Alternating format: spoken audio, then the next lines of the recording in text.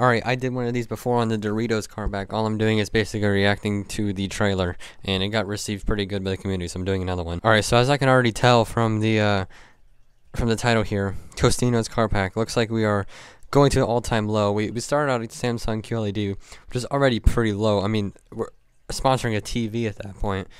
And then we went to Doritos, okay, terrible car pack, and now we're at Tostinos, so, you know, hopefully we can get something good in this one. Tostinos, you know, who knows.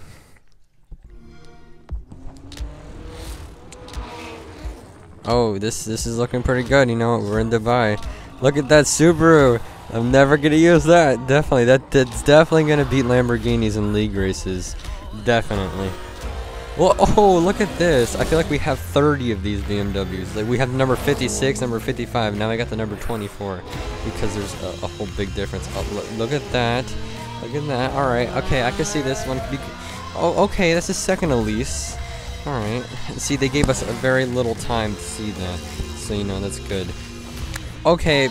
This is going to be real useful, you know, for D-Class. Whenever I do D-Class races, I'll probably use that. And it does not show where. Okay, so once again they only showed 5 cars because I guess the other 2 are under something, you know, stupid copyright or whatever. But as you can see, we have the Porsche 911 Turbo.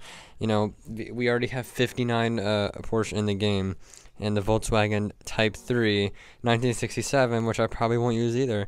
So once again, this is another throwaway car pack. Why did I spend Ultimate? Why did I get the Ultimate Edition? I swear. Why?